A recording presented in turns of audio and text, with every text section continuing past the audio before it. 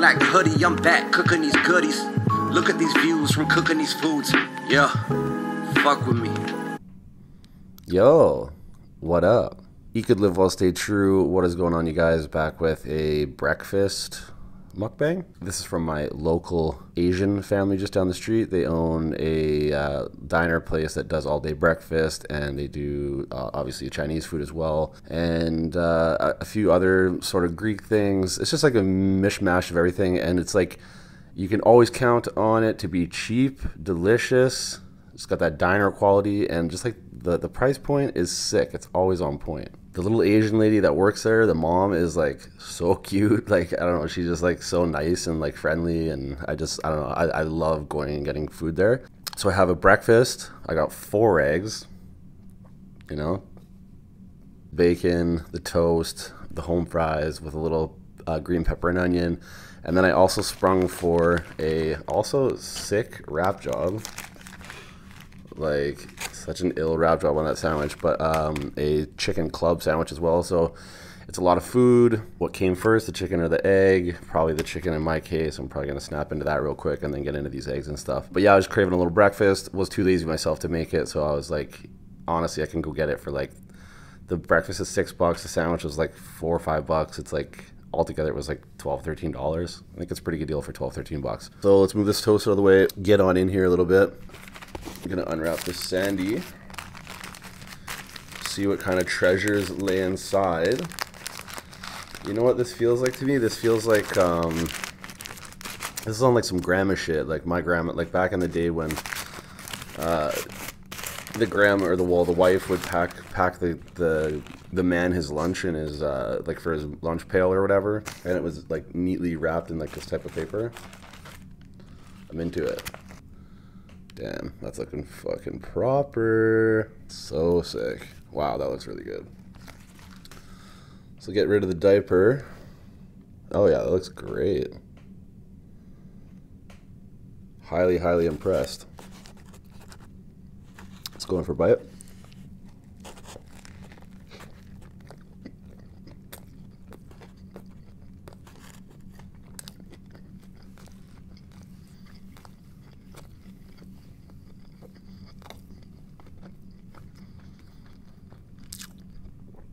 Wow. What a great club sandwich. The craziest thing is I actually had no idea. Like, I'd never tried this from there.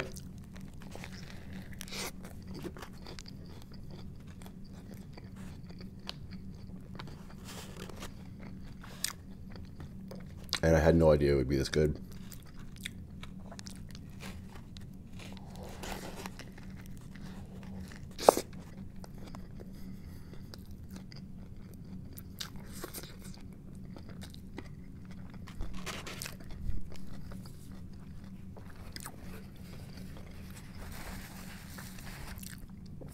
I have found myself a new local club sandwich, because I'm super picky about my club sandwiches, and that shit's banging. So we got the crispy bacons here. I don't know if you can see that, all those eggs in there.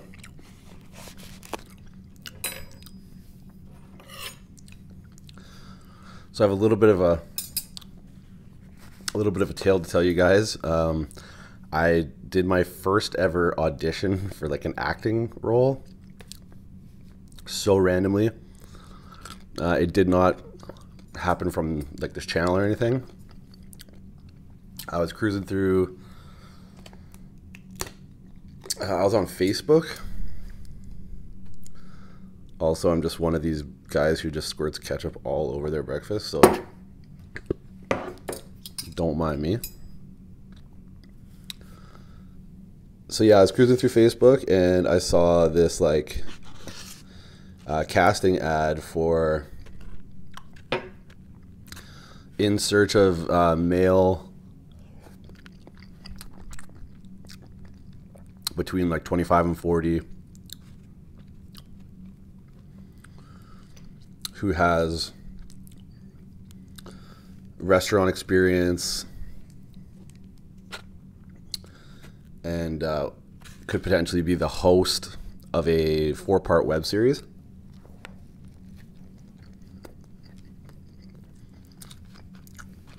Called Restaurant Hacks, or something to do with restaurant hacks. So essentially the role, it was like,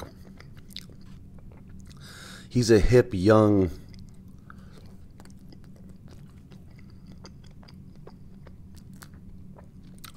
restaurateur. He's sarcastic, funny, a little bit jaded, and cool without trying. He's seen it all in the service industry. And now he wants to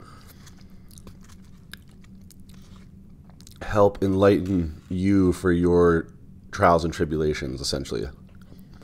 So I'm like, yeah, I can fuck with this role. It sounds like something I could get into. So I applied, and they got back to me within a day. And I like referenced my YouTube channel and stuff. And they're like, hey, we want you to come in for an interview. And this was like 2 days before the interview. So like they sent me like the script.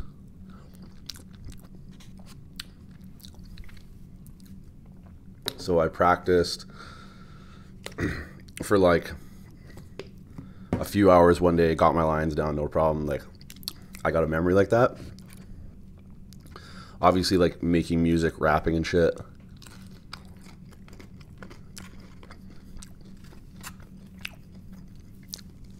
I've trained my brain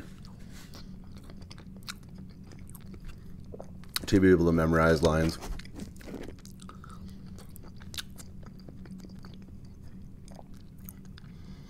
So I get all prepared and I'm killing it, like in my head, like I felt confident going into it. I'm like, what do I got to lose? Like, obviously, whatever. It's like, who cares what happens, kind of thing.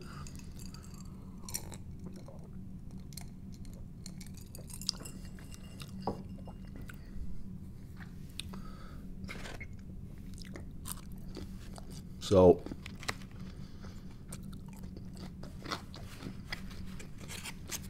I've never been to a casting or anything, right? Like, I've just never been in one of those scenarios. I don't know what it's like. I don't know how many people are going to be there, who's watching, like how many cameras, like kind of thing, you know what I mean? So completely new climate for me.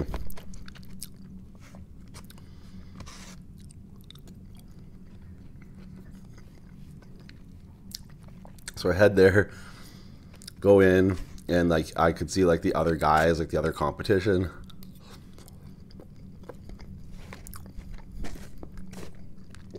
And what I should have done was got there a little bit ahead of time and like felt out the environment, kind of like got a little walk around, maybe see what's going on and just kind of gauge the situation a little bit, but I didn't. And I showed up like, I pretty much walked in exactly when I was supposed to like go in for my audition.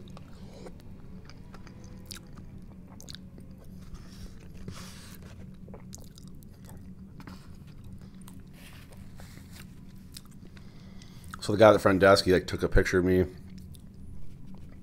and then he like put me like on deck essentially. So he brought me over to the room I was going to be going into, and like on the way to the room, I saw these other rooms with like all these people in them, like watching these other people do their part, like acting and shit, and like all these cameras, and I was like, whoa, that's a little intense.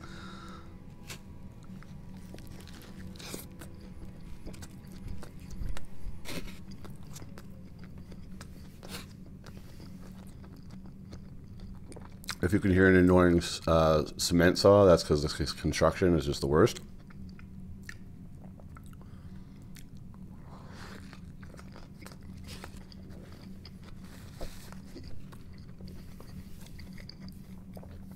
So like I'm on deck, waiting outside this room I haven't even had like a minute to take in anything. Like I just was ushered over here, and I'm basically like up to bat next.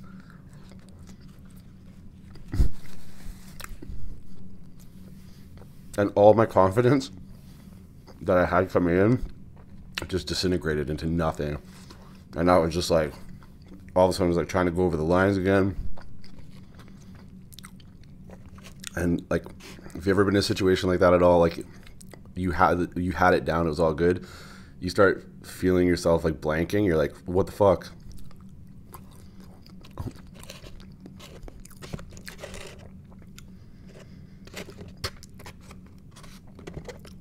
So I had like 1 second to like, I literally stood out there for like a minute.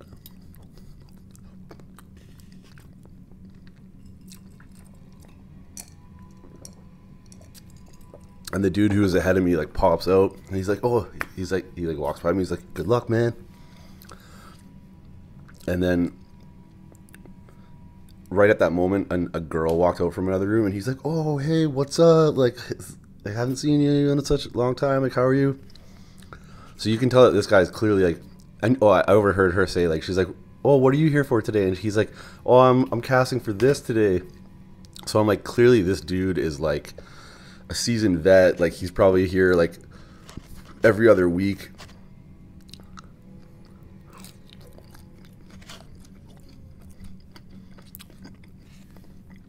Auditioning for parts. Because he's like actually trying to be an actor. And in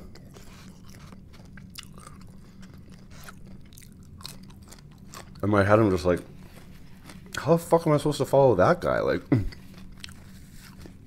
he's probably got rapport with the people he was just like being filmed or judged by. You know what I mean? Like, this guy's just a staple in the community. And so like that didn't help at all. And then so I get pulled into the room and it's very intimate, like not very big room. It's just like a small room. There's the guy who brought me in, 3 ladies in the back, and the camera dude. So there's like 4 people watching me, and like I just had no idea how this shit works. Like I don't know the protocol of like when you get in there, you have to like stand, and then you have to like state your name to the camera, and then they ask you like why you'd be a good fit for the role, and then like I kind of said something about YouTube and whatever, like, and then they're like, oh, like why do people come to your YouTube? And I had to like explain like why they came to my YouTube, but in the moment I was just so like not ready for these questions that just my answers were so like unenthusiastic and like off the cuff, shitty, and like not fun. Like I just wasn't in the right headspace.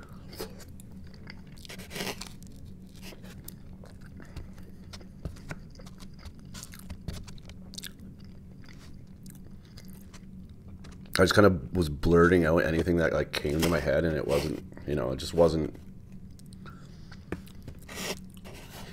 organically very cool sounding.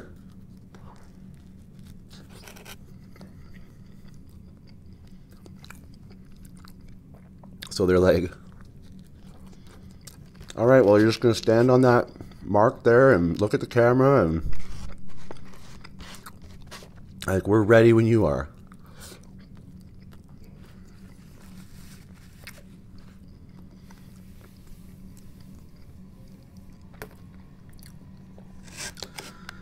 And in that moment,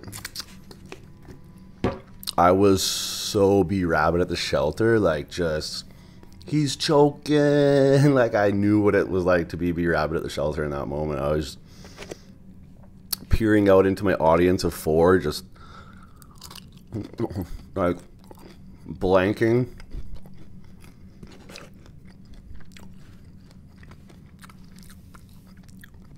And just internalizing everything, just tripping out about the whole situation. And I was just like, this is so weird in my head. I'm like, this feels so uncomfortable.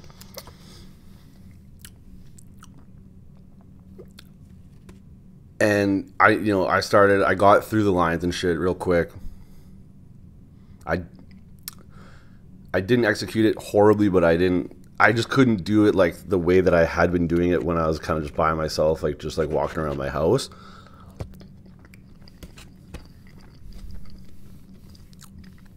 Got it done, got the fuck out of there. When I left that building, like,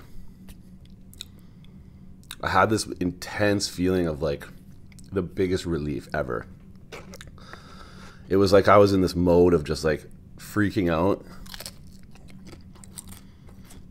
And when I got outside, I felt like I had like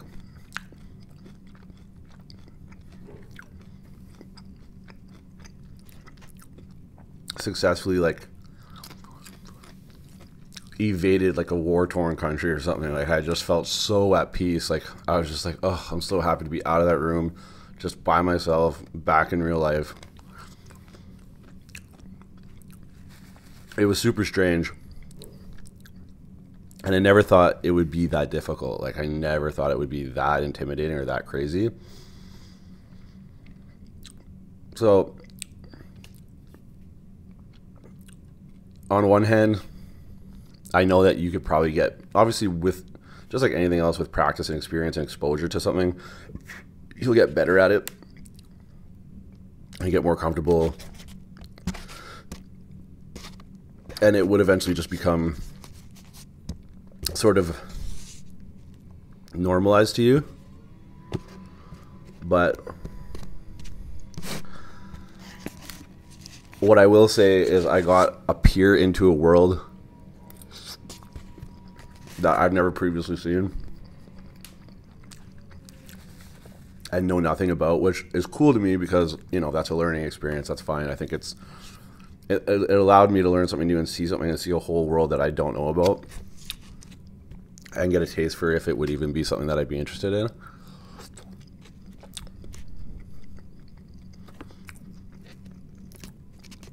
It also made me respect actors so much more because it's no joke. It's not easy. It's very intimidating.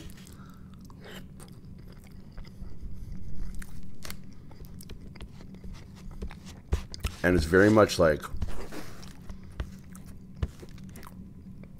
I get how that might fuck people up. Like people who like move to LA and there's audition and they don't get roles and that's not going how they want. And like it's just like that rejection, or you're just being looked at as like, it's like very superficial, or you're just a piece of meat sort of in a sense. Like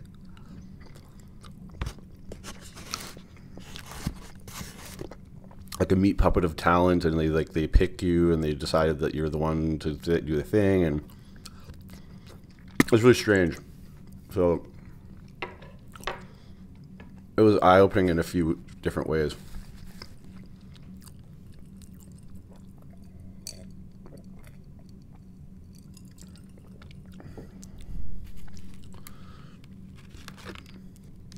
Certainly very interesting. Nonetheless.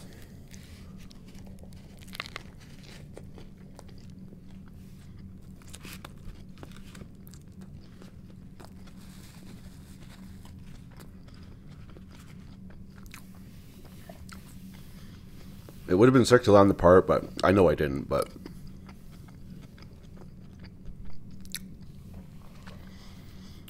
it actually paid, like, it was 4 shoots over the course of a year, like randomly, quarterly almost, but per shoot you pay $1,000. So I would assume the shoot would only take, you know, maybe a day.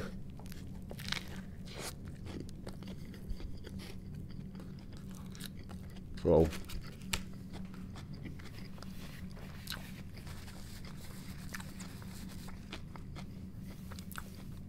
and the actual like concept of the show itself, I was like into, because obviously I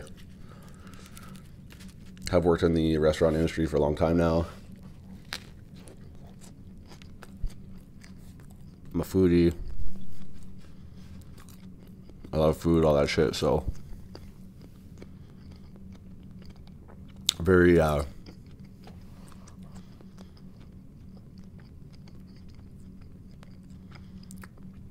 Very interesting. Would have been cool to get it, but oh well.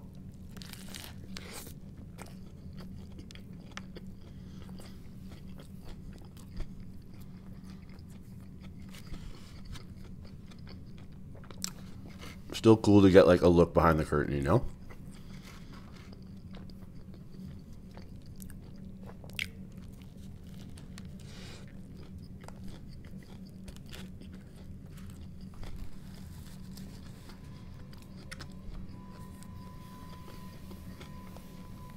It just made me, like, I came home and I started watching like these like clips from like great clips from movies on YouTube. And just like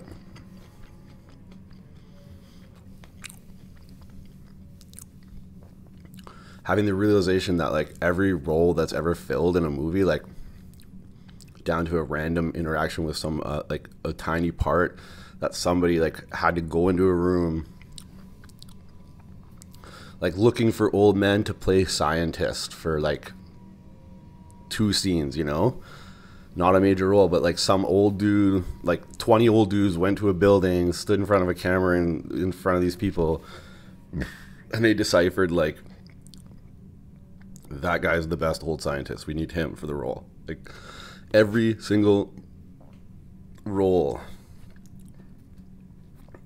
gets casted for, you know? It's just, it was just crazy that like, I never thought about that before. It's like, it seems obvious and like you would know, but look in the back of your mind, you know, but you don't think about it.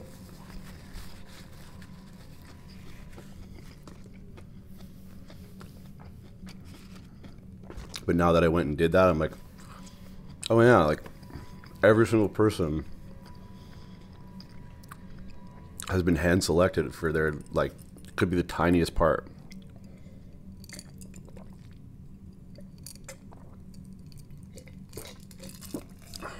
And at some point they had to go in a room and like do that. Just strange.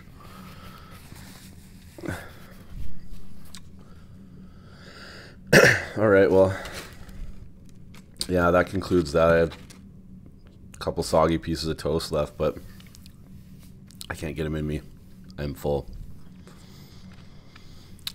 So, till the next one, eat good, live well, stay true, and next video should be the Q&A. So, stay tuned. Love y'all. Peace.